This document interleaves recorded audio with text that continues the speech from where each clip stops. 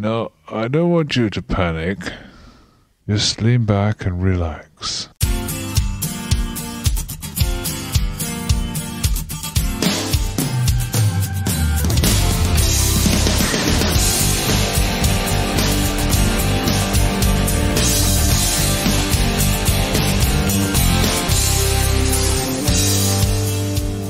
Hello, I'm John J. Thompson, and welcome to another special edition of the True Tunes podcast from the vault.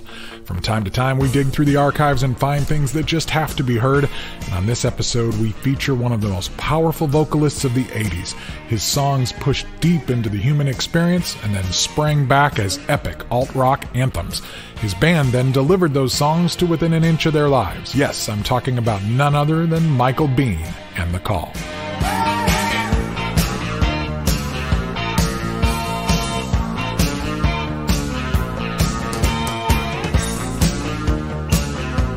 They blew the horns, and the walls came down. They'd all been won, and the walls came down. They stood there laughing. They're not laughing anymore. The walls came down. I found the cassette copy of an interview I conducted with Bean in 1994, around the time of the release of his lone solo album On the Verge of a Nervous Breakthrough. And while I am terribly embarrassed by my own interview skills back then, what Bean had to say was just too good to keep under a bushel any longer. So, as we crack open the vault this time, we will hear Michael Bean in his own Oklahoma accent being incredibly patient with an eager young fan. We'll also survey the music of The Call, from their very beginning in the early 80s right through to their final curtain and beyond. We've gathered some excellent rarities by the band, and, well, we're going to take you on a heck of a ride. If you're already a fan of the band, brace yourself. If this is new to you, prepare to have your heart and mind blown wide open by a band that defied categorization and did it all for the chance to tell a tale, and for love. And we'll let it all begin right after we take care of a little bit of housekeeping.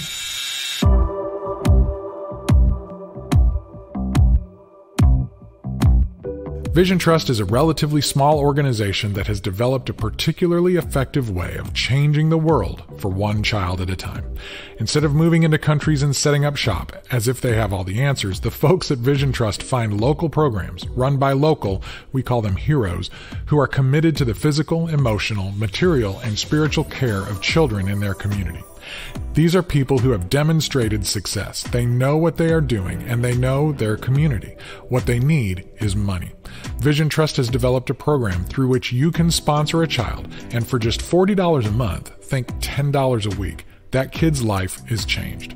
You can write to your sponsored child, and you'll probably hear back. We sponsor a little boy named Angel in Peru, for instance, and hopefully, maybe as soon as later this year, we're going to travel down there to Peru to do some work in Angel's community. Who knows, maybe you'd like to come with us and help. It would really mean a lot to me if you would take 10 minutes or less, go to visiontrust.org/truetunes and sponsor a child with us.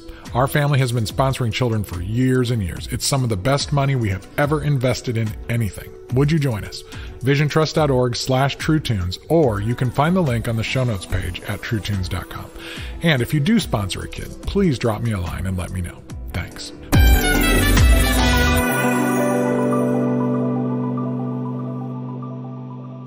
Before we roll the tape, which we have done our best to restore, but is still a 28-year-old cassette recorded on a phone line with one of those Radio Shack suction cup microphones, I want to set the stage a bit, especially for the benefit of anyone who might not be familiar with Michael Bean or The Call. Maybe you know the hits, I Still Believe, Let the Day Begin, or The Walls Came Down, but your familiarity drops off at that point. To many people, The Call was another one- or two-hit wonder band of the 80s, who got some songs in some movies and on AOR radio and made a nice dent, but never really broke through. But to others, myself included, they were a critical piece of our creative, communal, spiritual journey. The Call formed in Santa Cruz, California in 1980, and their debut self-titled album, which was recorded in England, was released by Mercury Records in 1982. Their muscular music blended elements of new wave, classic rock, and even touches of old-school 60s garage rock. But what really set them apart was Bean's emotive baritone vocal and songs that dared to make empathy sound tough. Well, it only took a moment for the cages to explode. I say it must be released from corruption of the soul, but all. Have you heard the latest cry? Yeah, we've heard it all before. A weapon falls from the sky. Yeah, we've seen it all before. Buildings, living people die. War, weary world. But as barbed as Bean's lyrics were when aimed at corrupt leaders and the foul spirit of the age, there could always be heard an abundance of compassion for the common man caught in the crossfire. And between the grooves, there was a spiritual angle through which rare beams of light filtered. They became known, in the same way as artists like Bruce Cockburn, T-Bone Burnett, U2, and others, as a group with a Christian perspective on the human condition that they were willing to explore. Oh, I'm at odds with this world. I'm at odds with myself. I've grown bored with this place. Oh man, I can't think of my health. I need some reviving. I need some assurance. A look from a stranger, or a touch from a king. Now watch your step. There's a heart here. Hey, there's a heart here. You're breaking my heart. And the band, well, the musicians who made up the call were uniquely suited to each other. It took a hell of a unit to stand up to Bean's almost overpoweringly earnest voice. Whether whispering or wailing, Bean channeled the power of a Pentecostal preacher and the swagger of an opera singer. In addition to vocal duties, he also played guitar before shifting to bass against Scott Music's imaginative rolling thunder drums. Tom Ferrier blended a wide array of styles and tones into his guitar playing. Keyboardist Jim Goodwin joined in '83 and went the distance with the band. That core unit, Michael Bean, Tom Ferrier, Scott Music, and Jim Goodwin, became one of the most important early alternative bands of the '80s. In many ways, they were America's answer to U2, Simple Minds, and the other big music bands of the era. Peter Gabriel became such a fan of the call, he dubbed them the, quote, future of American music, and took them out as the support act on his Plays Live tour in '82 and '83. Gabriel's relationship with the call, and Michael Bean in particular, continued for years. A breakthrough seemed inevitable. This is your life, this is your world, beginning to end. This is the price of heaven or hope. This is the time, this is your life. We'll come back to our musical survey of the call in a bit, but it's time to roll the tape. As I mentioned, I had an opportunity to interview Michael Bean in 1994 via telephone for a story intended to appear in the print magazine I published at the time, True Tunes News. Like the interviews on our Rich Mullins and Larry Norman specials, no one but Bruce and I have heard this tape until now. I was 24 years old in 1994 and still a very inexperienced interviewer. There is a lot for me to cringe at here, but alas, I humble myself for your sake. A million stars were circling in the world above my head as I drifted back in memory to all the things we said, and turning my attention to the pain that I denied. It was never my intention to ever say goodbye.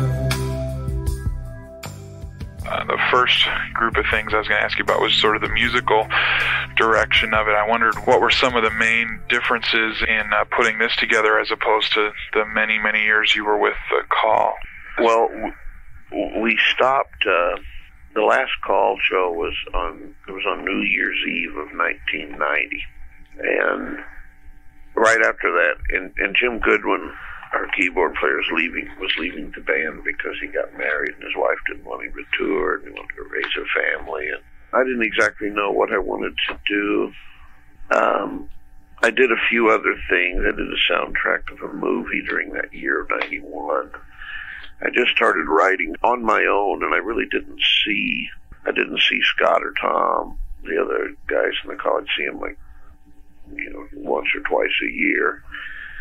And so I was really writing on my own. Before I had written much more closer proximity with the band, I'd write a couple of songs, and we'd get together and rehearse them and flesh them out and see what they were going to sound like. With this was all done pretty much on my own. I was demoing them up on my own on a 4-track with drum machine and that kind of stuff, and playing all the instruments. And I had much more definite idea of what I wanted it to sound like. And I made a few of these tapes up and sent them to the record company and to other people, and the unanimous reaction was, this doesn't sound like The Call.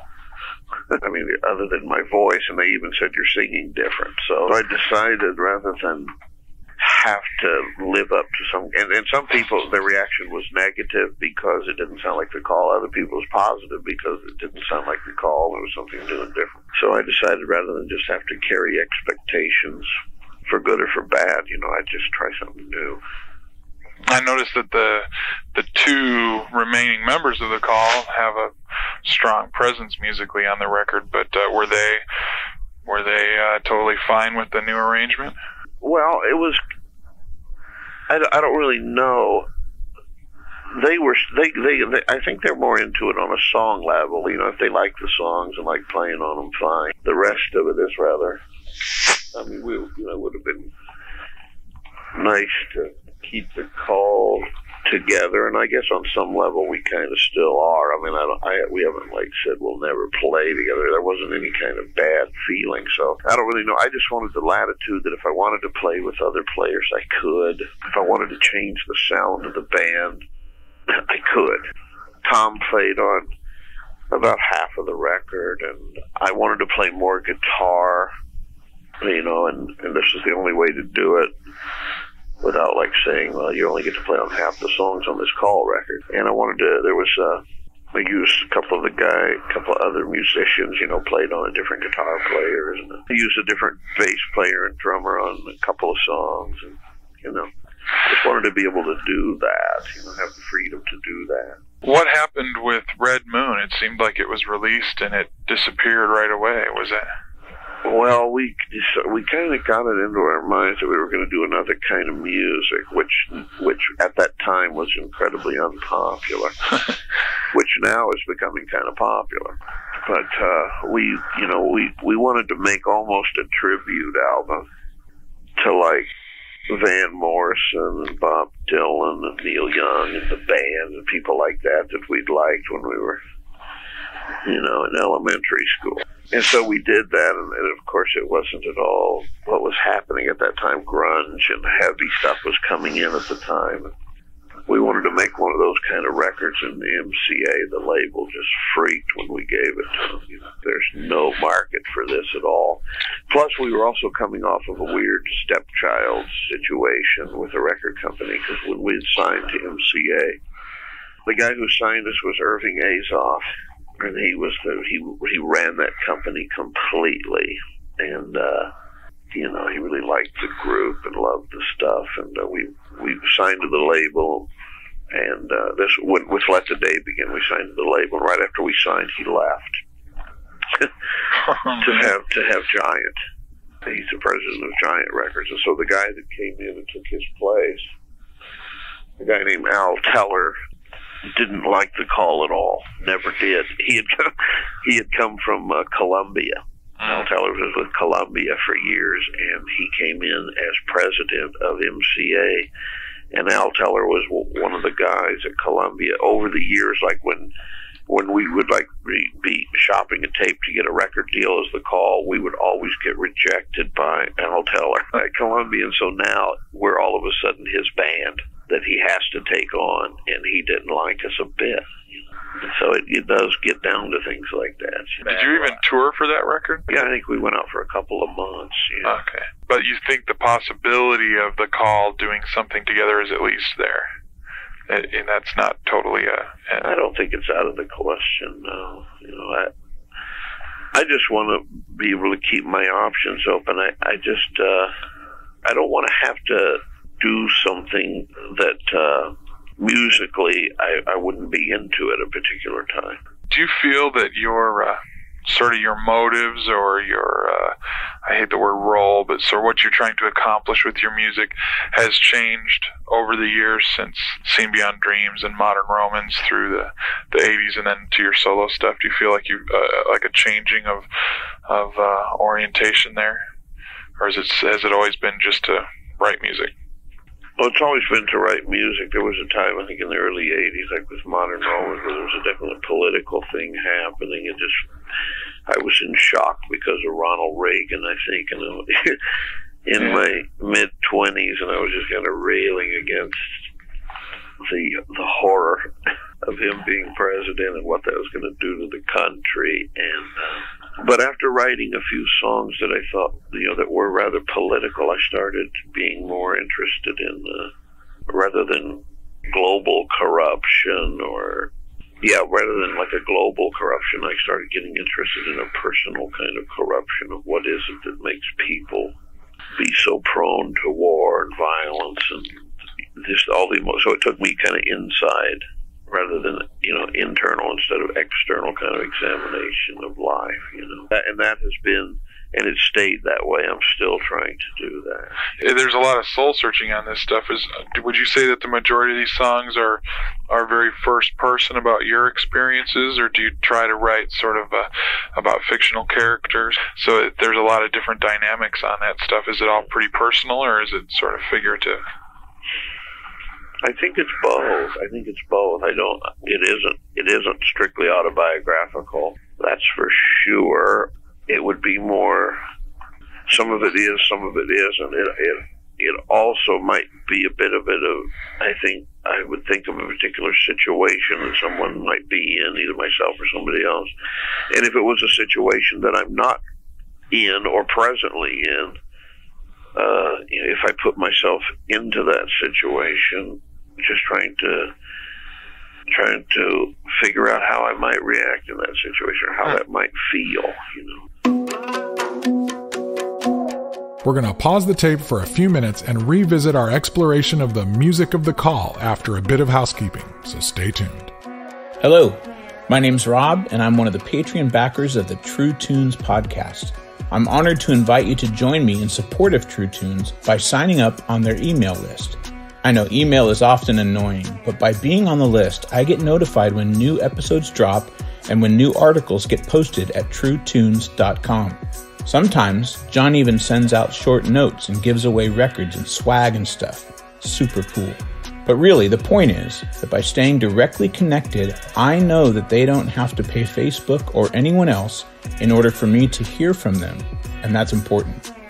They don't send out too many emails either, and I'm always happy to get them. So really, it would be helpful if you join me over here. You can find the sign-up link on the front page at truetunes.com. Oh, and don't forget to add John's email address, jjt@truetunes.com, to your contacts so that the emails don't get caught in your spam filter.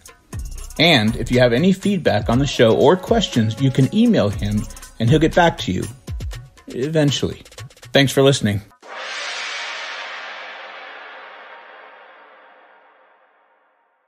The call followed their underappreciated debut with a true barn burner. Modern Romans, produced by Bean and the band, was a leaner, more taut affair, which drew direct contrast between the espoused values and actions of Christian America. The biblical references were even more pronounced, and a radical Christian worldview hung over the songs like spirits in an old house. Bean tackled politics, both governmental and interpersonal, from an unflinchingly Christ-haunted viewpoint. Sanctuary fades, congregation splits, nightly military raids, the congregation splits. It's a song of assassins, ringing and going. We got terrorists thinking, playing on fear. The Walls Came Down is a good indication of the sound and perspective of the entire album, with the title track and Turn a Blind Eye being others I think of often. But especially in light of how things have proceeded since it was made 40 years ago, Modern Romans stands as a prescient, powerful warning that too few believers heeded. To the desperate young, turn a blind eye. To the old and lonely, turn a blind eye. To our inhumanity, to our death-dealing vanity, to the methods of persuasion, turn a blind eye. To masters of evasion, turn. To the science of control, turn a blind eye. To a world in change, turn.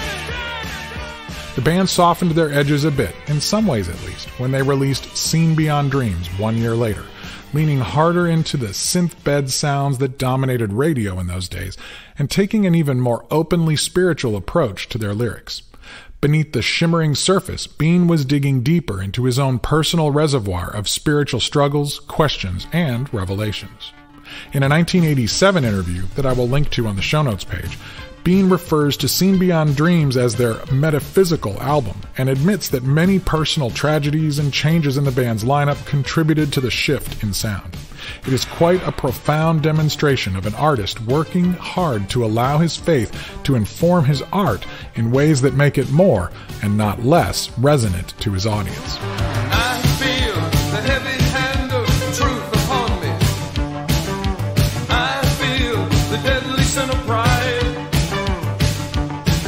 It separates the highest from the lowly.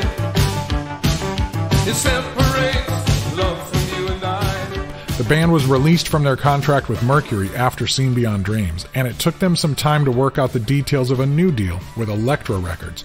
But when their fourth album dropped in 1986, it was clear that the call was just hitting their stride.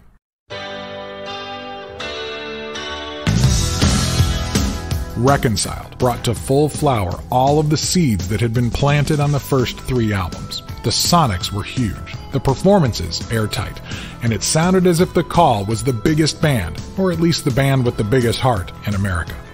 And while none of the singles even made a dent on the pop charts, several could be heard on college and AOR stations, and an underground fan base, including an increasing number of Christian listeners, rallied to their cause. Raise me up. Keep that promise that you made. Wake me up. Keep that promise that you made. I think of you everywhere I go. I think of you everywhere I go. I look for you everywhere I go. I need you everywhere I go.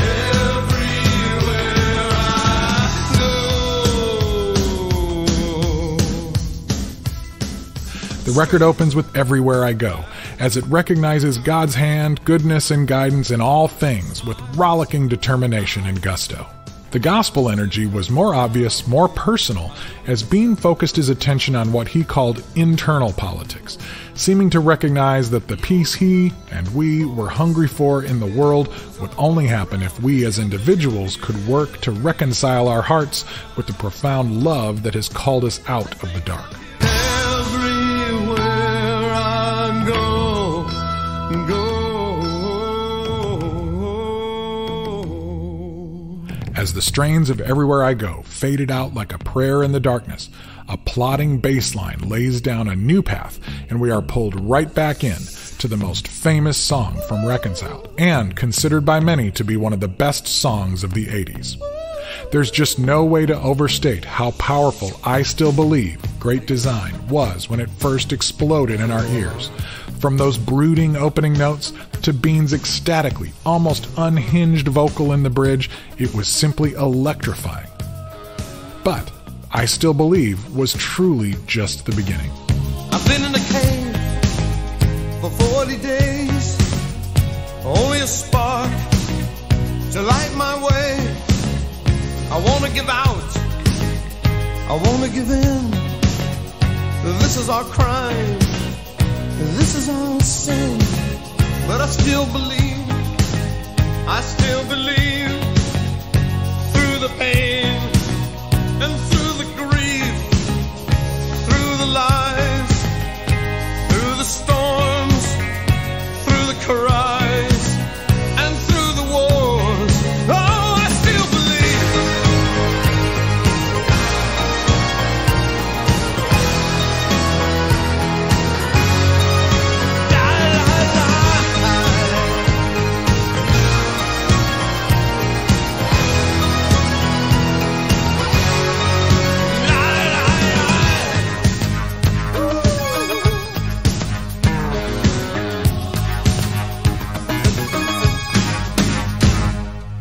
Reconciled was crammed full of epic moments, chill-inducing performances, and lyricism that would absolutely set a bar for all future comers.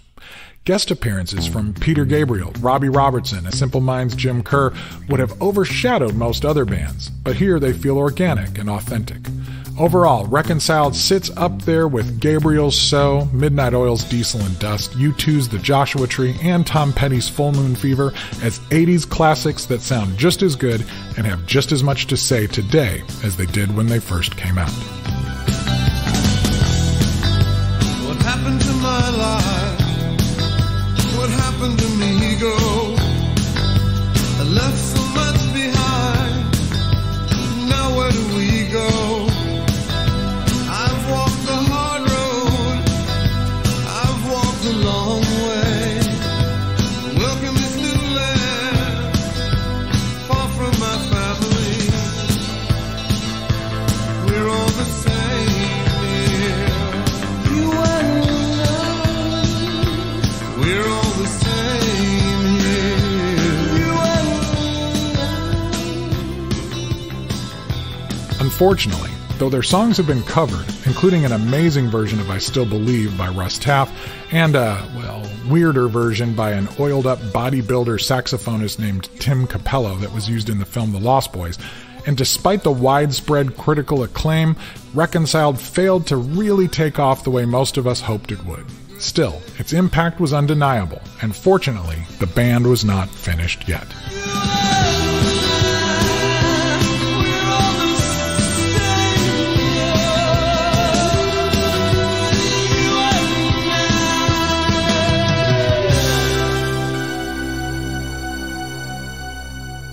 But let's get back to some more of my conversation with Michael Bean right now. Roll it, Bruce. I think of you everywhere I go. I think of you everywhere I go. I look for you everywhere I go. I must have you everywhere I go.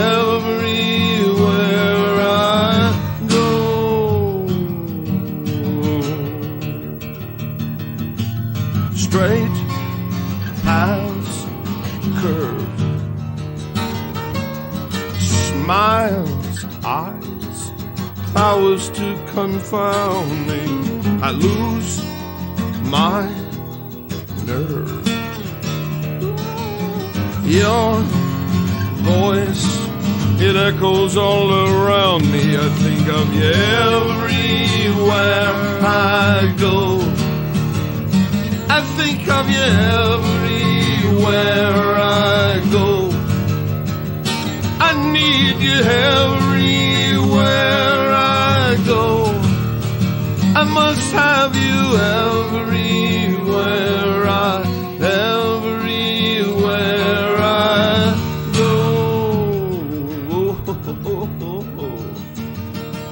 Get on. What do you feel about the interplay between your faith and the music at this point? Well, it's always so evolving. At the same time, it's always so elusive. I don't know how I feel about things, and that's kind of how I write about it. I know when I did some of those records, there were a lot of.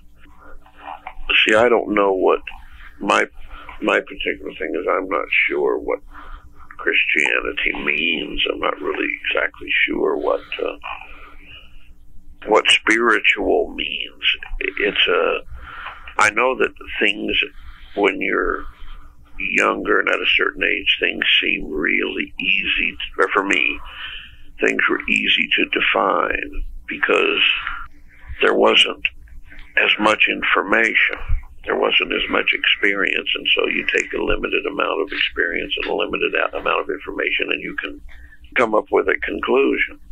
For me, as you keep going and you have so many other kinds of experiences, and things become so huge that you can no longer easily make a statement of this is who I am, and this is what I believe, and this is the truth.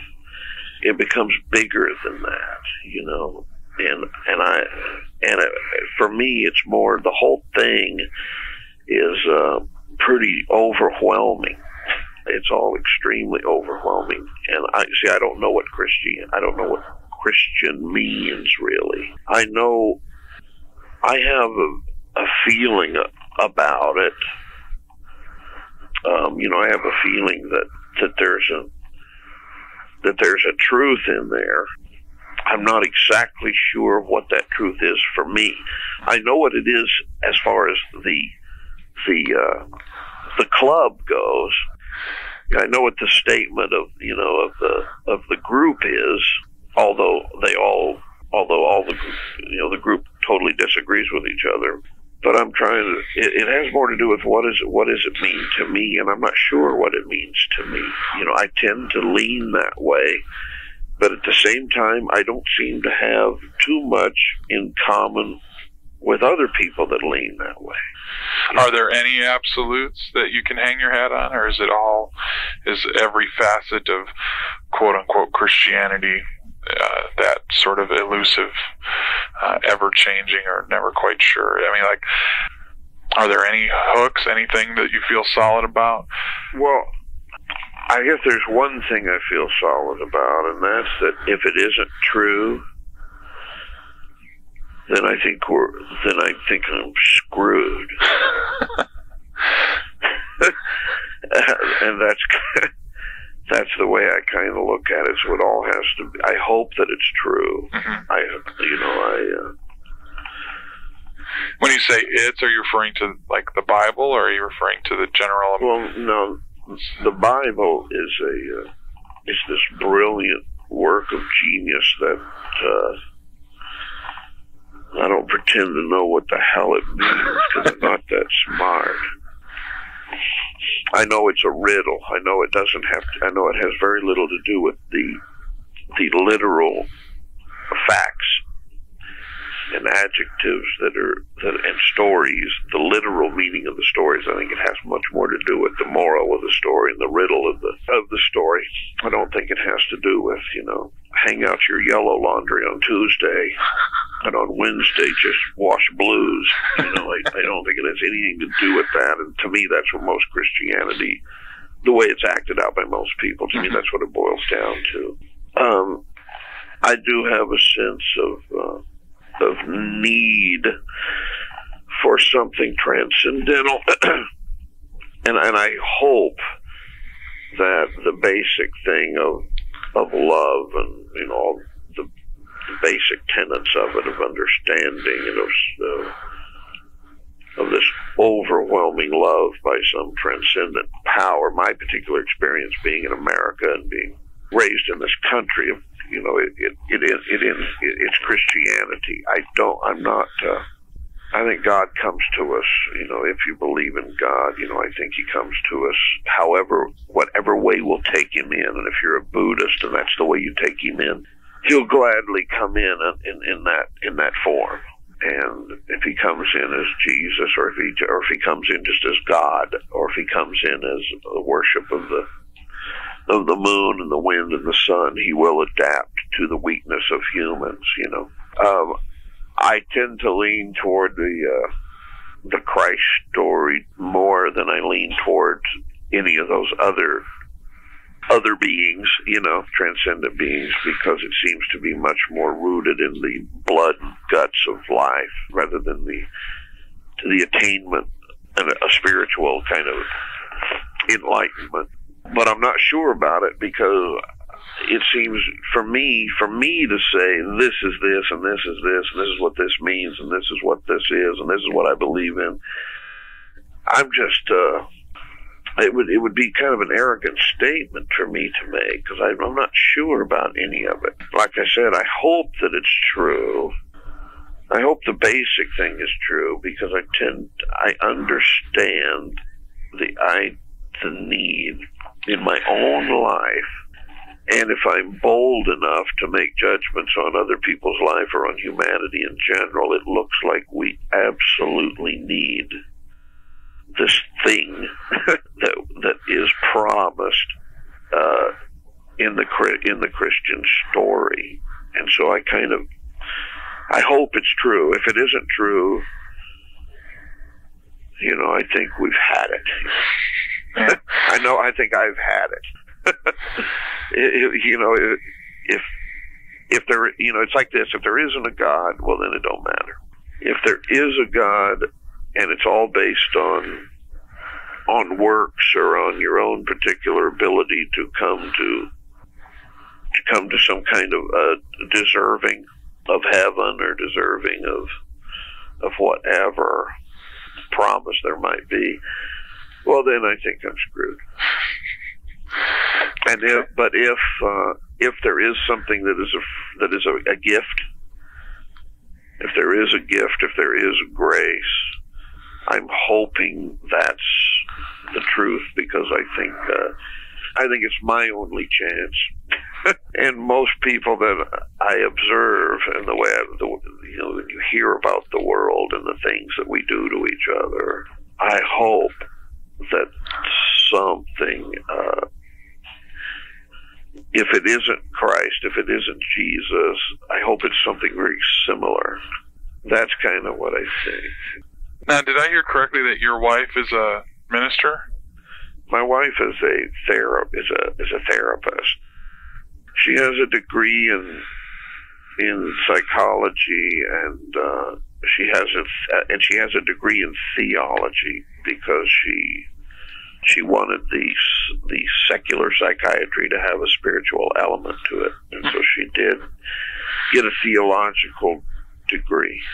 Oh, but she's not a priest or a minister.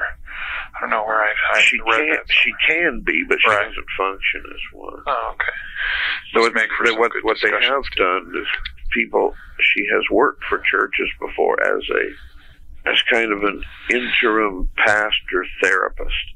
What they do is they'll send her to churches that have just lost their pastor for whatever reason. He either absconded with the funds, or he was having an affair with the secretary, or things like that. They send her to churches that have been wrecked emotionally, and she'll go in and do therapeutic work of trying to get the church healthy again before they bring in a pastor.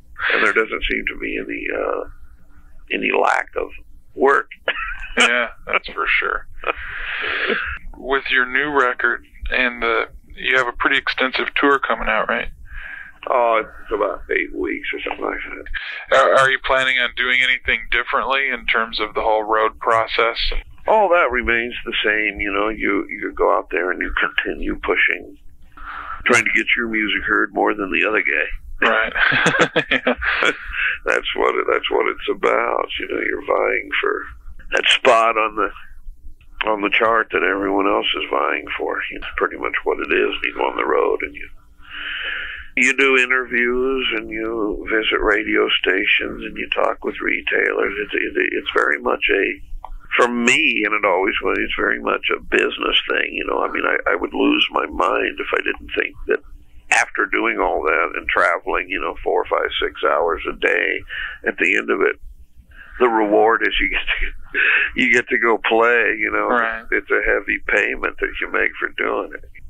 The other guys should tend to have it easier. They just kind of sleep, and I got to get up and go to a few radio stations and do some interviews and all that. And I enjoy it.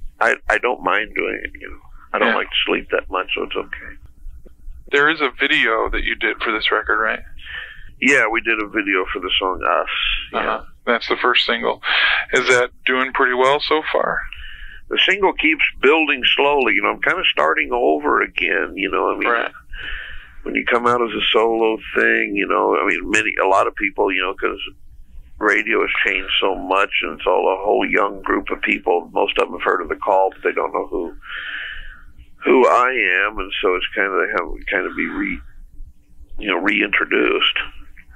And in some cities it's doing fantastic. In other cities we're having a struggle for it. That's why we're going out on tour, to try to get people to actually hear it and be aware that it's out and available.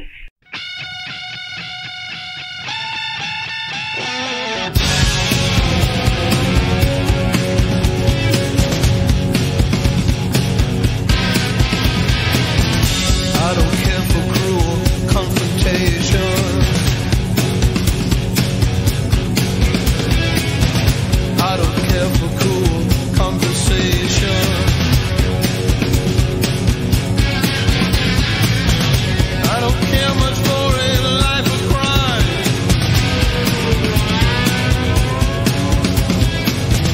I don't care much for violent times. But I care about love, and I care about truth. And I care about trust, and I care about you, and I care about us. We're going to pause the tape for a few minutes and revisit our exploration of the music of the call after a bit of housekeeping, so stay tuned.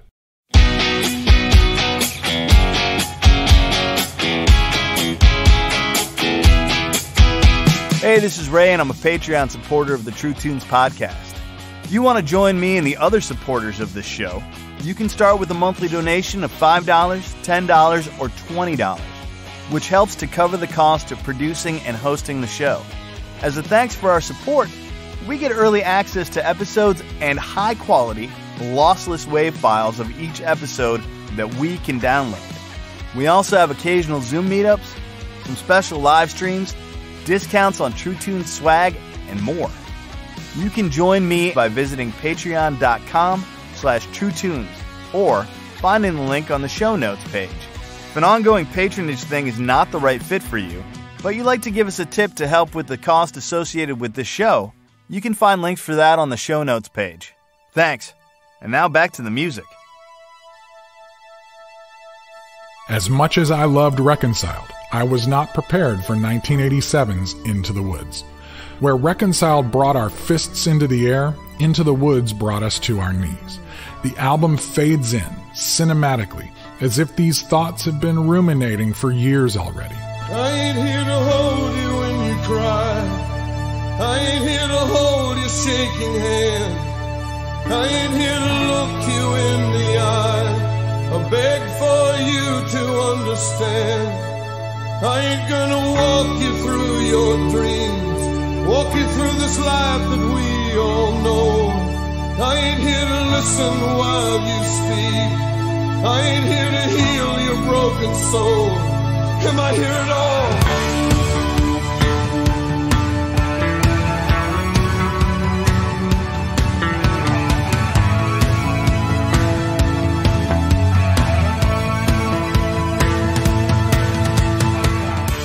I Don't Wanna makes for a surprise opening salvo with a full minute-long pre-launch, but by the time the song kicks in at the end of the first verse, it's clear that this is really a mission statement for the album we are about to hear.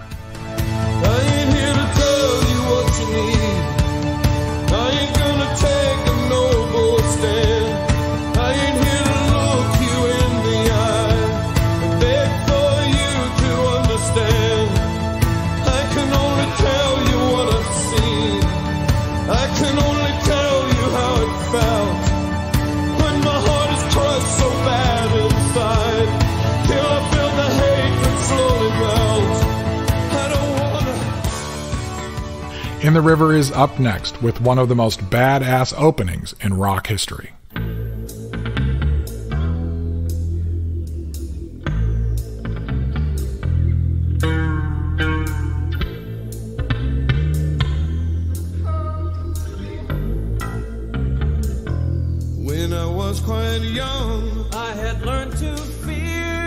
was taught to listen, but not to hear. From my mother's arms, I was cruelly torn, and they whipped my ass on the day I was born. Little brother, he died at the age of 5. Said he lost his soul, he was not baptized. The river it flows, and the heavens cry, and we'll all be drowned in the river. In the river, in the river, in the river. With It Could Have Been Me, we really hear and feel the emotional thesis of Into the Woods. Bean does his best to walk in other men's shoes. Here again, we experience Bean's power as both a songwriter and as a vocalist. His performance is emotional and instructive, demanding empathy, without which the rest of this album will make no sense.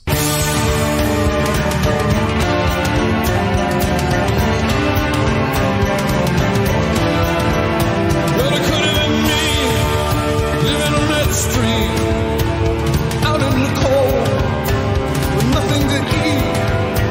Dream of a home, dream of a bride. Life alone, locked outside. God, it could have been me. Oh, it could have been me. Oh, it could have been me. Oh no, it could have been me.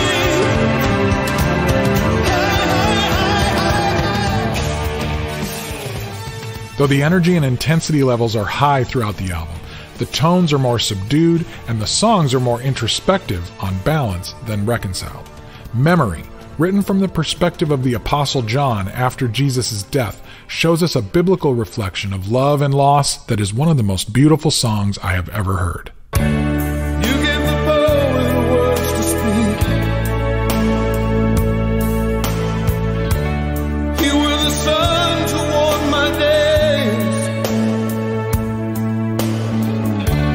You put us in each other's hands. You gave me love before I asked. Oh, in my memory, I can still see that face. In my memory, I can still hear the voice. I remember talking with you, stories I could tell. In my memory, I remember you still.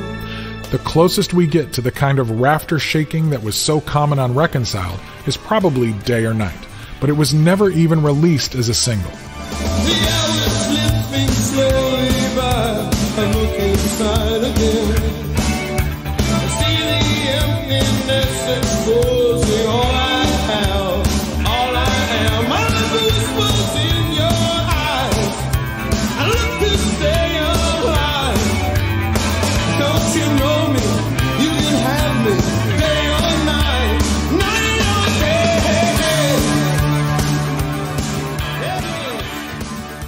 Walk Walk closes the set with a rockabilly prayer. This particular woodland journey has ended, but we are invited to sing this prayer along with Bean, that we will avail ourselves of the companionship through the darkness offered by the Spirit. Hear me in this hour. Help me climb your tower. Say, walk with me and tell me everything you know. I say, walk with me and tell me all I need to know. 'Cause I'm standing at the crossroads, just waiting for the guy to show. Oh.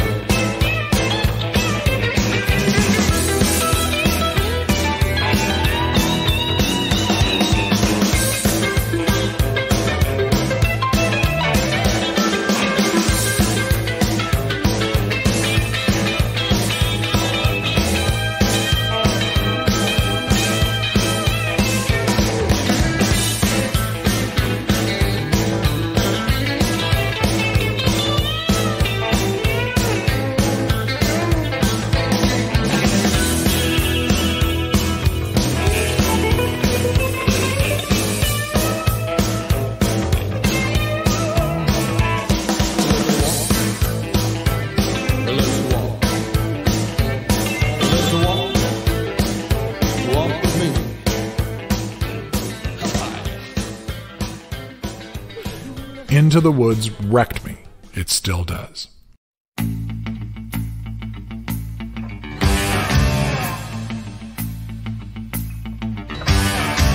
When the band returned with Let the Day Begin, it seemed pretty clear that they were swinging for the fences this time. The album opened with another bass-first, riff-for-days intro, followed by music's now trademarked shuffle beat and Farrier's buzzsaw guitar.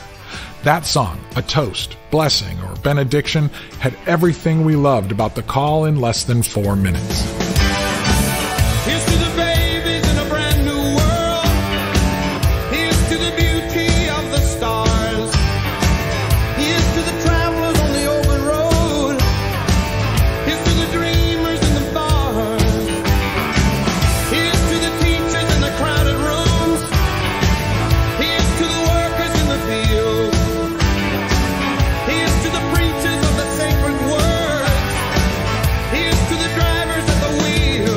Here's to you, my little love, with blessings from above. Now let the day begin. Here's to you, my little love, with blessings from above. Now let the day begin. Let the day begin.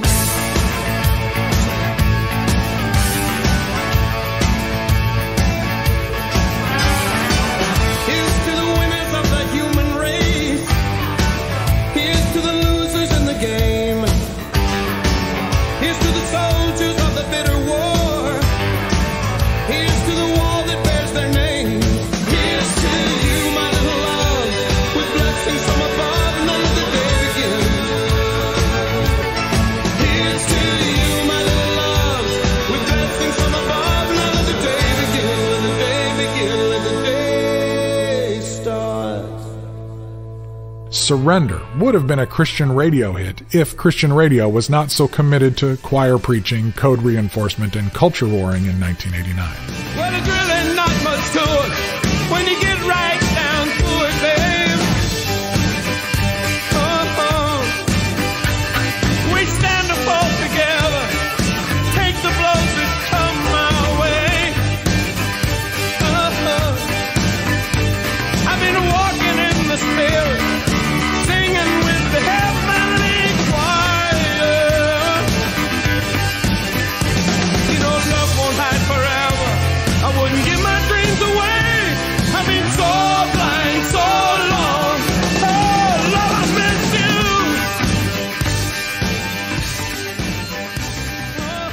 you. So, for that matter, would For Love, a song inspired by Bean's involvement with Martin Scorsese's The Last Temptation of Christ film, in which Bean portrayed the Apostle John. I went higher than I'd ever been before. I went lower than the depths could hold. I said a prayer that we found warning. The figure rose up from the desert floor. He looks at me, he says, how high are you? I look at him with my one good eye. We just smiled and stared in silence. He did it all for a chance to die for love. For love. For love. For love. The closing track, Uncovered, provides a bit of a bridge back to the sound and emotional space of Into the Woods.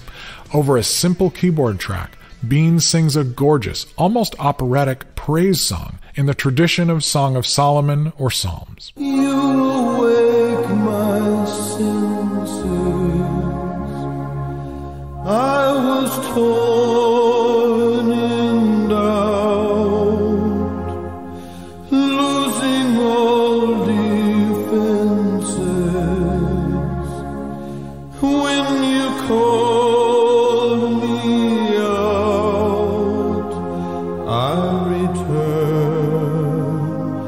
to the heart of a love eternal, waiting there for me.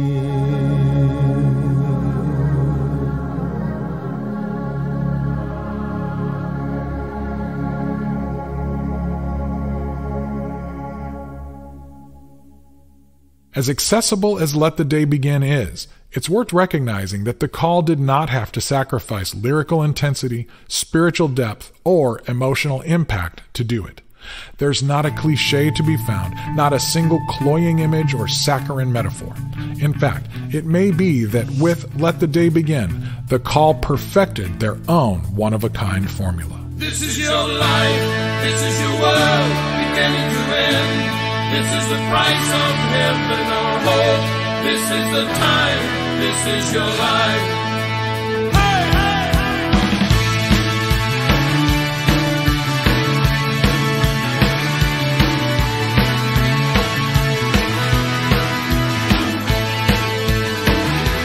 Push and the pull, we give and we take, we rise and we fall, we bend and we break. The future is ours, the promise is true. This is your life. I've seen it before, I've seen many times, an impossible task, cut down the sides. We stand in the breach, we fight at the front. This is your life. It's hard to believe that The Call released so much great music in such a relatively short amount of time. Their final album of their initial run, Red Moon, came out just a bit more than a year after Let the Day Begin. It was a relaxed, though never lazy, collection of soulful, rootsy songs, many of them among the best in their catalog. I do believe you hold my soul in your hand. I understand, I see the world through your eyes. 'Cause when it hurts, it really hurts. And when you cry, everything cries. I'm gonna love you like you've never been loved. I'm gonna kiss you like you've never been kissed. I'm gonna hold you like you've never been held.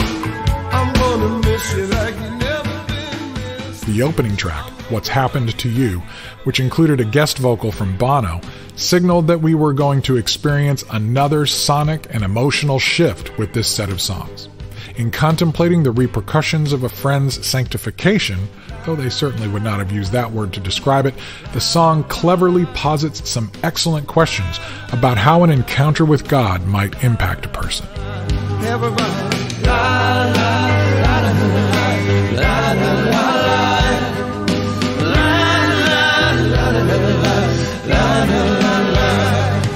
what's happened to you?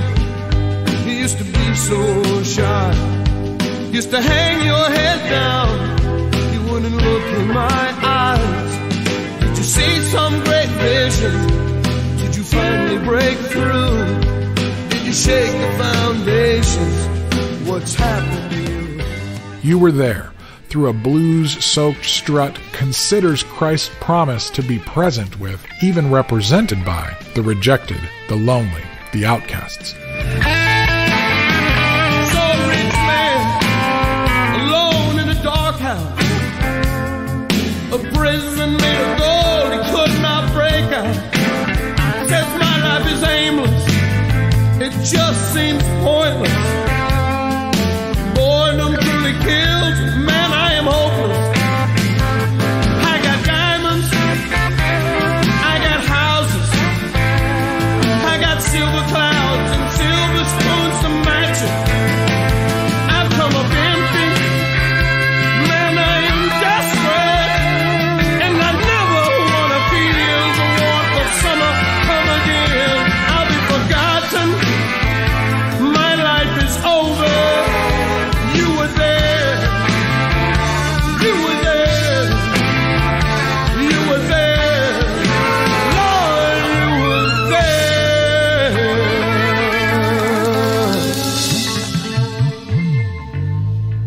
As was the case with so much of The Call's music, it balanced admonishment with mercy and conviction with counsel. And through it all, Michael Bean's voice. Red Moon would be The Call's final studio album, for quite a while at least. We'll fill you in on Michael's solo project and The Call in the 90s after the final segment of my conversation with him from 1994.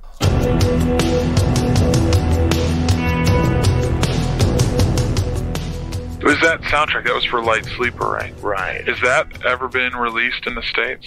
No, it was released in Europe. Was that an instrumental thing, or was it? No. In fact, it was It's very much lyric. I mean, it's both. I did the background music and all that for the movie, but there's probably 5 actual songs or pieces of songs to drive the narrative line of the movie. It was unusual. It was an unusual use of music. Like the main character, you know, he has his dialogue, and then he also writes in a diary. But the music was supposed to be his unconscious voice, his subconscious voice, his thoughts and his feelings. Because in the movie, in this particular movie, he doesn't reveal. He's a very factual person. He tries to stay away from his feelings, and so the songs had to be the conveyance of that inner life, you know. So it was quite a challenge. Do you feel that the spiritual search that goes on in your music, how do you feel that interplays with the music industry? Is that something that The Call was criticized for or praised for, or did that never even come up? Well, I think we were criticized for it and praised for it, both by different groups of people or different journalists or whatever. And the tough thing about it is the intention for me was always to just get a little bit closer. If there is truth, you know, to get a little bit closer to it. And the music, the value of the music to me wasn't to come out and make these statements or pontificate to people from on high of what they should and shouldn't be doing or believing. It always was a much more reasonable and practical desire or ambition to make people get a little bit closer to the mystery of it all, you know. And if you can inspire someone to go, well, that might be an interesting thought and feeling to pursue, maybe it will lead to something. That to me was always a much more realistic goal than doing some supernatural cataclysmic conversion on somebody. You know, I'd hate the responsibility of that. I don't know that I could do that. You know, you would hope that people would. All you hope for is maybe just to, you know, make them like, if they're, you know, if I'm speaking to myself too, you know, if I'm walking down the road and I'm going the wrong way, I hope somebody gives me a word that says, it's over here. Look down, check out this road. So the most you can ask for is, if the road, you know, to me the road is infinite. The walk is infinite. It goes on forever. And to have the audacity to say, here, if you do this, I can guarantee you'll reach the end of this road, of this infinite road. I don't believe that. You know, I tend more to believe if you can help somebody that's going down the wrong way or going a dead end or is walking backwards, the most you can ask of yourself, or most you can ask of that other person, is maybe inspire them to turn around, start walking the other way. What about when Christ said, I am the way, the truth, and the life, and no one comes to the Father but through me? How does that fit in? I don't have the easy answer to that. I would say, what a mysterious thing to say. What an incredibly mysterious thing to say. That's as big a statement as anyone could ever make. And that sounds like something that might take a lifetime to figure out what the hell he's talking about. Uh-huh. For one, I'd have to ask this. I'd have to say, if when he says I, right? Uh-huh. If he says, I am the way, the truth, and the life, I'd have to start with the first word. I'd have to start with I. I'd have to say, who are you? You know? I mean, the way, the truth, and the light that doesn't really mean anything out of the context of I. You know what I mean? Yeah. I mean, the word the way, that doesn't mean anything unless we're talking about a method. The truth, the truth seems to be unbelievably complicated. And the life, I mean, that's the whole ball of wax. So I have to kind of go back and try to figure out, my first statement would be, well, who are you that you're making these kind of statements about yourself, you know? Have you come to any ideas of that over the years, or is that still something that is that one of the reasons that you feel like seems to be love, you know? Yeah. I mean, it seems to be love. It seems to get down to that, and some of the in the obvious, hopefully the things that love entail. We've all seen some incredibly bizarre things done in the name of love. We've seen some unbelievably cruel definitions of love. So hopefully, you see, it seems to be about a relationship. It's, you know, I mean, it's trying to, you know, you have friends, I'm sure, and if you're anything like me, you know, I can't figure them out. Yeah, I mean, I can't figure me out, and I got a better, well, I got maybe a little bit better chance of figuring me out, but I can't really figure them out very well. And so if the whole idea of, to me, the whole idea of Christianity would have to be relationship. So it's who, you know, it's always who are you? You know, who is this person? What do you mean when you said that? You know, and if we're dealing with what Christianity espouses to be, that this figure of Christ, this Jesus, is God, you know, I can't figure out my friend who's just a guy who's going through all kinds of stuff and has all kinds of feelings. I can't figure out what in the world he's feeling and what he's doing and why he does the things he does. And so if I'm in a relationship with this being that says that he's God, I mean, what are my chances of understanding him where I could make these definite statements other than it feels like love, you know? It feels like love, it feels like understanding, it feels like forgiveness, it feels like all those huge words. Yeah, maybe that's where the coming as a child comes in, because it sounds like, you know, my son is 14 months old and he knows he loves me, but he doesn't know anything about me. You know, he doesn't even know that I'm his father necessarily.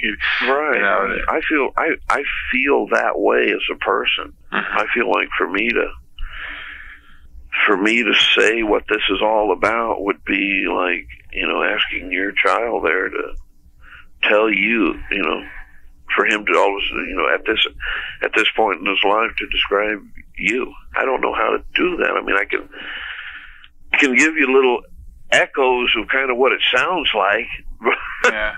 You know, bouncing off of my head. Mm-hmm. The reason I ask that is because this, I think, I don't know, just strangely enough, this seems to sort of be almost a theme, because in several of the other conversations we have in this issue, almost the same ideas are coming up. And what I'm finding personally as the challenge there is that if Christ's words as quoted in the Bible are in fact accurate, you know, beyond any sort of denominational interpretation of them, it seems like there's sort of an absolutism about it. You know, the hard part, I'm only 24, and I've been raised in a country where that Great Commission has become, instead of go out and make disciples of all men, it's become go out and make everybody look and behave just like you. But I'm just now, it seems like we're sort of getting down to the issue of, okay, well then what is it to be a disciple?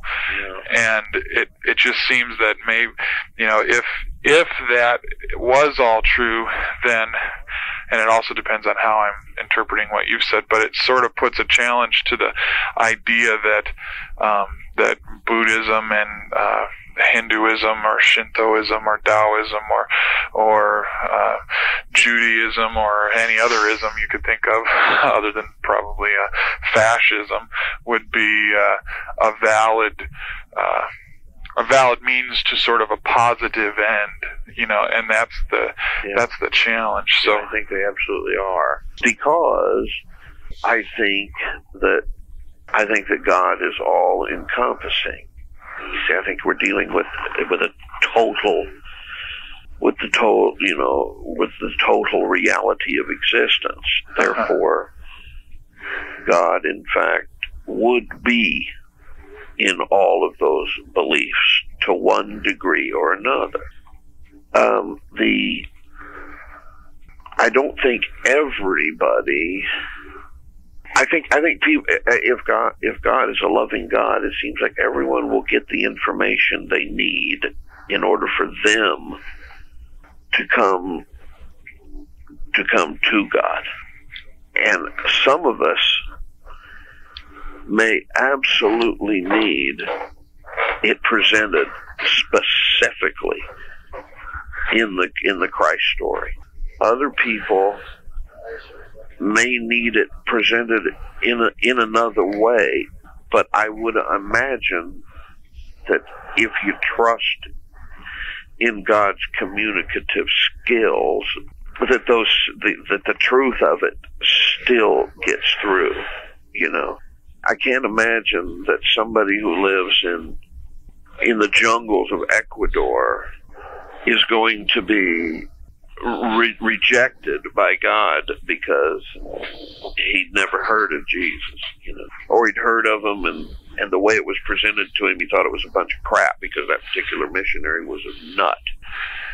So I don't know. I think we have to be way bigger about it, and I think the Great Commission, I think it's bigger than all that. I don't think we can get be so literal. I think we can be literal, but I don't think we can be so literalistic. And literalistic would mean to confine it to its literal meaning.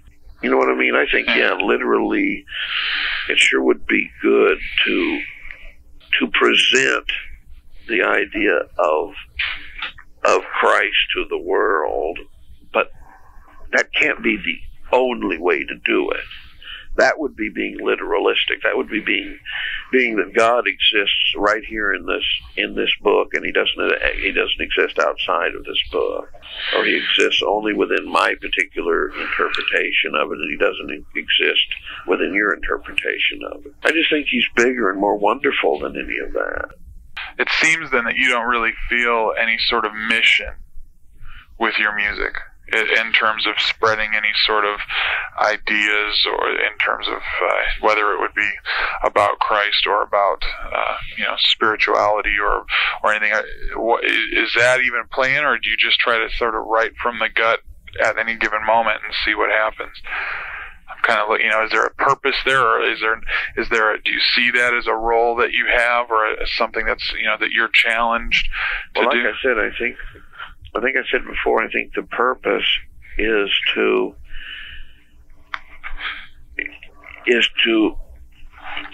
say something that might inspire a person to turn around and walk the other way. Yeah. Or to give them some kind of, that if they're going down a dead end, and at the end of that dead end, it's a dead end, for them to maybe put it into their minds, or hopefully inspire,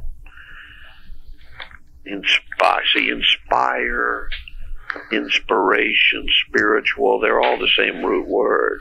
So if you inspire somebody, give them a spiritual word that might make them say, "Whoa, this is a dead end. I think I'll turn around here."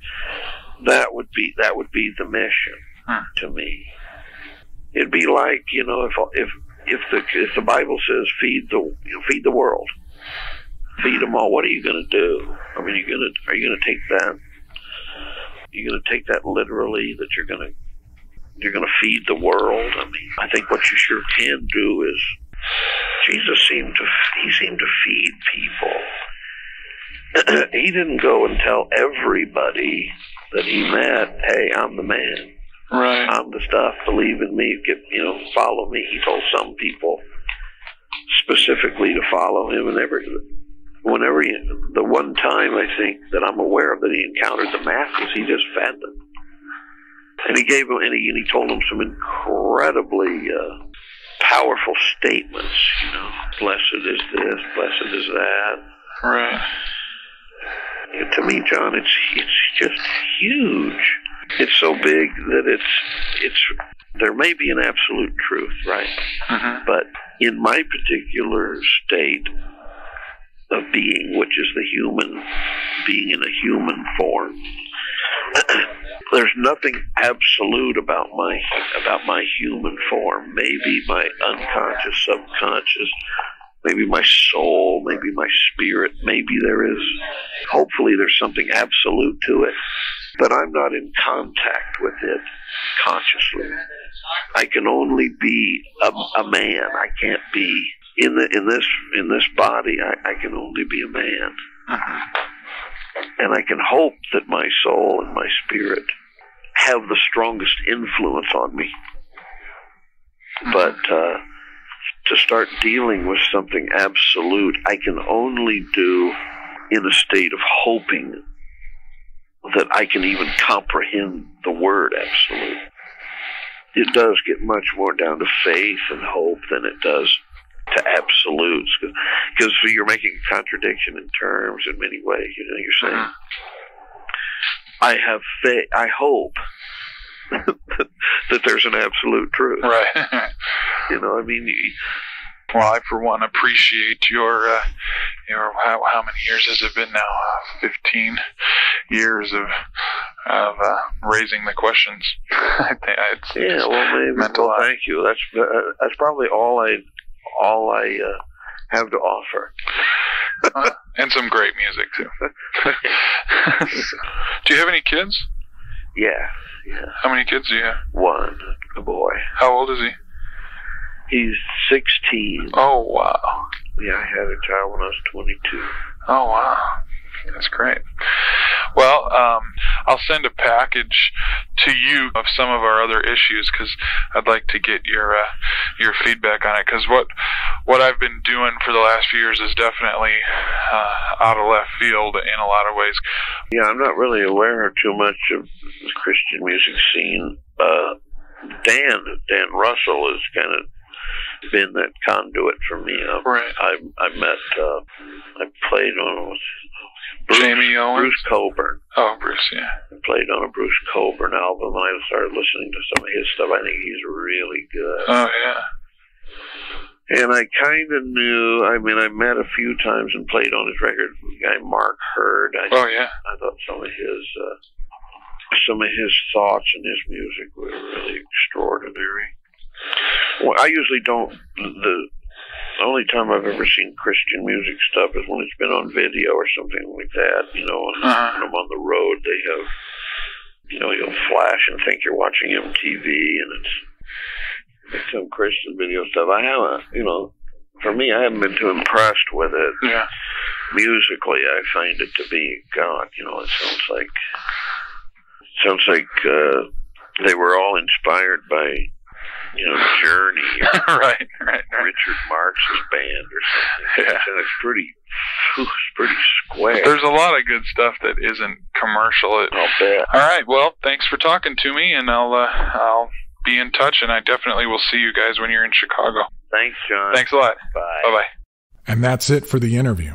Again, I apologize for the poor audio quality. I also apologize for having had Michael Bean on the phone and neglecting to ask him about his literary references, the music that inspired him, how he cultivated his vocal style, or really anything else about the actual music. I was so fixated on his doctrine and completely ill-equipped to keep up with him on that level. Listening back, I deeply admire his patience with me and his willingness to keep responding. As you heard, the interview was recorded around the time of the release of Michael's solo record, On the Verge of a Nervous Breakthrough. That album featured bigger, more modern production, which was a major departure from the rootsy sound of Red Moon. But between Bean's voice and his consistently stellar lyricism, there was certainly enough of the old DNA to light us up. I can trust in you. When all else seems to fail, I depend on you to free me from myself if I speak your name.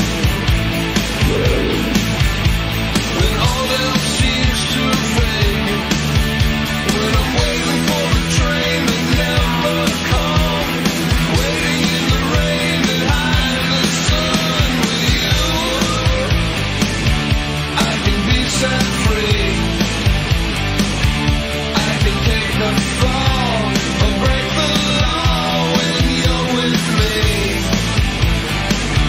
I can walk on air, or I can calm the sea. Yeah, when you're with me. When you're with me. With the exception of some film placements, though, Nervous Breakthrough failed to break through. In 1997, Michael's then manager, Dan Russell, found a way to gather some of the most popular songs by The Call, add a couple of Bean's solo songs, and present the best of The Call to the world through a joint distribution deal with Warner Brothers to both the mainstream and Christian music spaces. I remember seeing Michael briefly at one of the Gospel Music Week events in Nashville around then. He came to a midday luncheon to promote the album to the distribution company as well as retailers and radio programmers. I made my way over to him and said hi.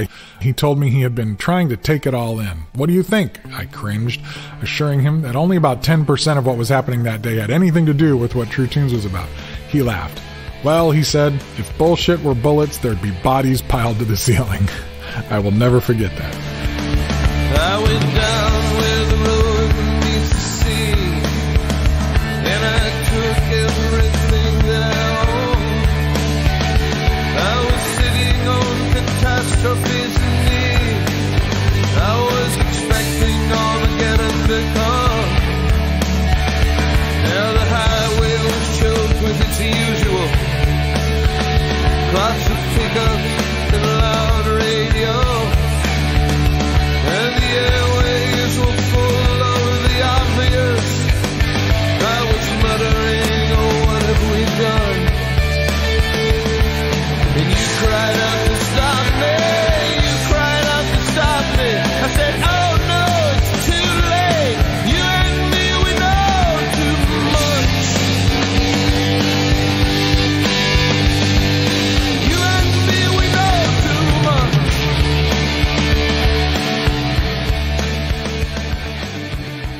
We were also fortunate to have The Call play an unplugged set at our club upstairs at True Tunes shortly after that. Unfortunately, we got hit by an epic blizzard that night. I think we got about 15 inches of snow during the show and only about 15 people showed up.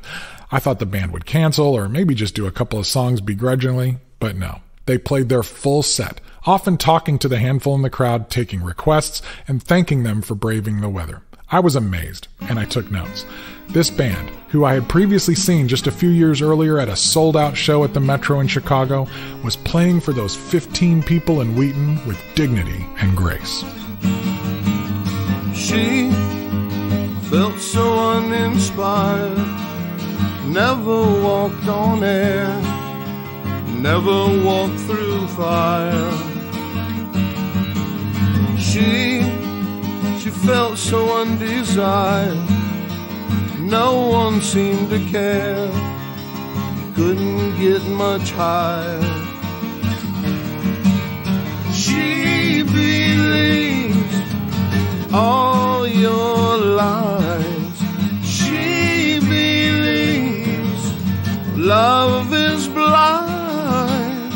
She believes someday she will fly high, high.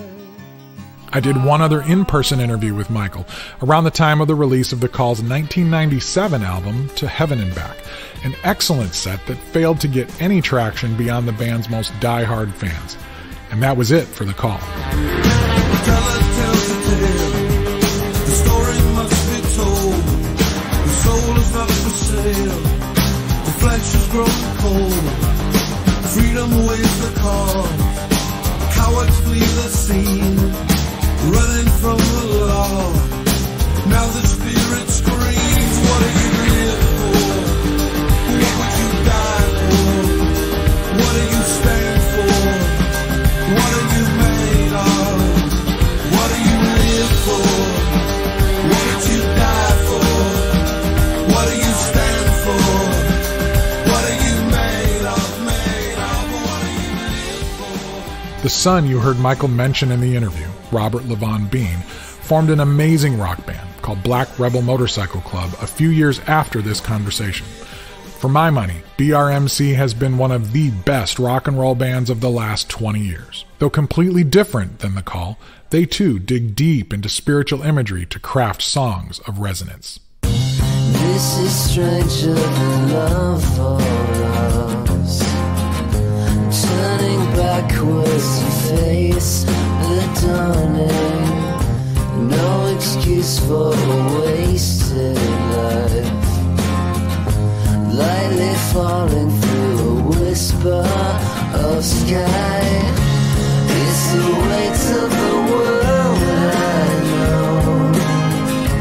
As I struggle to be whole, it's the weight of the world I know. As you are mine, and we will find.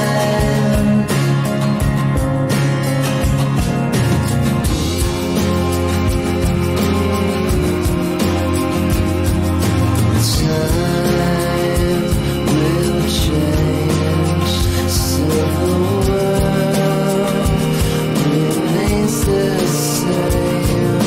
Time will change, so the world remains. Michael traveled with BRMC for years, running sound and acting as a sort of mentor to the members. Sadly, in 2010, Michael Bean died of a heart attack at a concert venue in Belgium. He was just 60 years old. Here's to the doctors in the healing word. Here's to the loved ones in their care. Here's to the strangers on the streets tonight. Here's to the lonely everywhere. Here's to the wisdom from the mouths of babes. Here's to the lions in the cage. Here's to the struggles of the silent poor. And here's to the closing of the age. Here's to you, my little loves. Blessings from above, let the day begin. Oh, here's to you, my little loves. Blessings from above, let the day begin. Here's to you, my little loves. Blessings from above, let the day begin. Here's to you, my little loves. Blessings from above, let the day begin. Let the day begin. Let the day start. Robert Levon Bean has honored his father's songs and the music of The Call in several ways. First, Black Rebel covered Let the Day Begin on their 2013 album Spectre at the Feast, a stunning project that considered grief and loss in light of the absence of the man that the band considered a fourth member. In 2014, the surviving members of The Call gathered, with Robert on vocals, for a tribute show to Michael. Walking these streets, looking for faces that I meet. I feel like I wanna go home. What do I feel? What do I do? I still believe. Feel the pain, and feel the grief, feel the heartache, and feel the tears, feel the waiting, and through the years. For people like us, in places like this, we need all the hope that we can get. Oh, I still believe.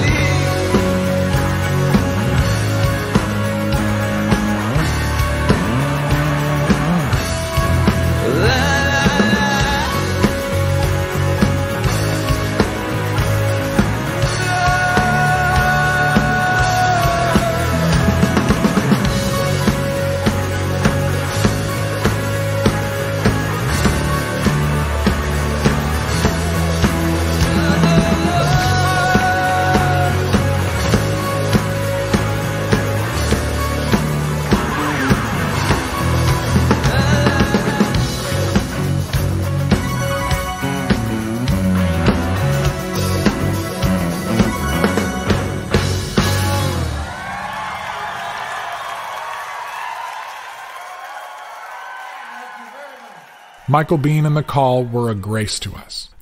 And while I'm certainly glad to know that Michael's legacy lives on through the music of his son, and who knows how many other artists who were directly inspired by his work, he was taken much too young. Thank you, Michael, for your huge heart and huge voice. Thank you, Tom, Jim, and Scott, for your commitment to those big songs. The world is a lovelier place because of your offerings.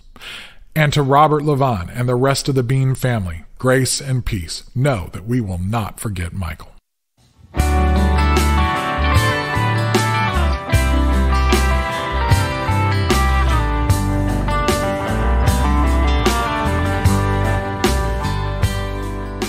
Listening back to this conversation and this music has gotten me thinking about something. Many people talk about spiritual deconstruction these days. Millions of Christians confronted with any number of issues related to the modern Christian culture feel compelled to leave the church, analyze their assumptions, and reconsider their beliefs. After tearing the pillars and walls of their beliefs down, they then reconstruct a new spiritual house to live in, unless they don't. But describing this process as deconstruction and reconstruction has become quite popular in some quarters and quite troubling in others. As I listen back to the music of The Call, I am increasingly thankful that I grew up with spiritual leaders, both in person and from afar, who encouraged the kind of constant self-analysis, critique, and adjustment that has allowed for thousands of small adjustments instead of waiting for one major cataclysmic shift.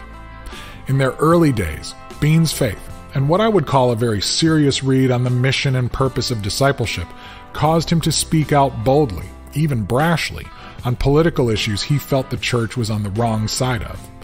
As he grew, though his convictions about those issues did not change, he came to understand that the deeper rift, the harder problem to solve, was the heart problem happening within so many people he still claimed as his people, by the way, who claimed to believe in Jesus and yet refused to take many of his messages seriously. So he turned his lens in on his own heart, his own dents and scratches, and the fear and damage that was fracturing his ability to listen, to hear, to love. This is the kind of bar Michael Bean and The Call set. It made me want to be an artist, yes, but it also inspired me to love better. And that is why we are doing this whole thing here, talking to artists and songwriters and producers to learn and to have our hearts expand as our minds are challenged, not by hearing more and more of what we already know and agree with, but by learning how to listen better. If you dig what you've been hearing here so far at True Tunes, you can thank Michael Bean and artists like him. If this is your first time with us and you feel a tug towards these kinds of conversations, welcome to our rabbit hole. All right, I'm climbing off my soapbox.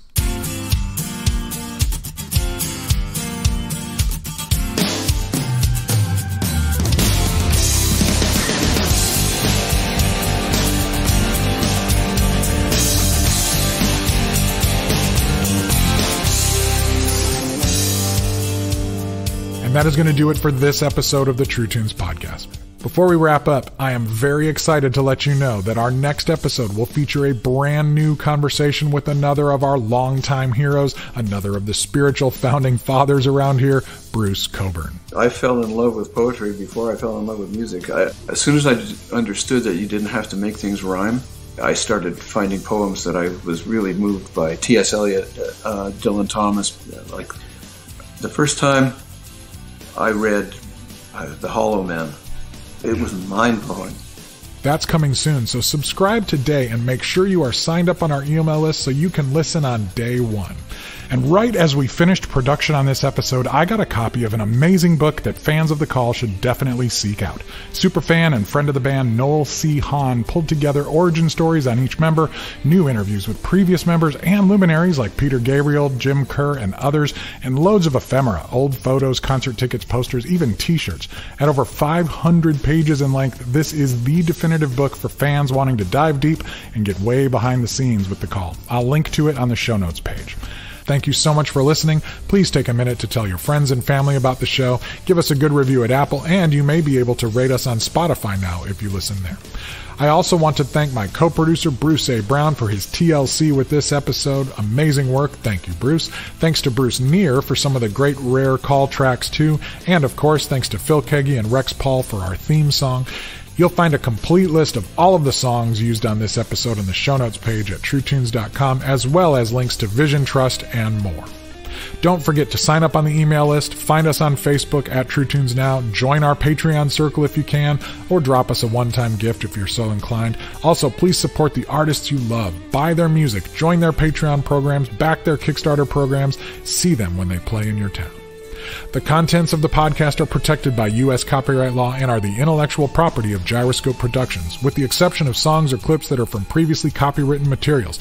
Everything on this episode is used by permission or under fair use provisions. This program is intended for the private use of our listening audience. Gyroscope Productions can be reached at jjt@truetunes.com or P.O. Box 60401, Nashville, Tennessee 37206. Until next time, this is JJT thanking you for taking time to listen. Peace.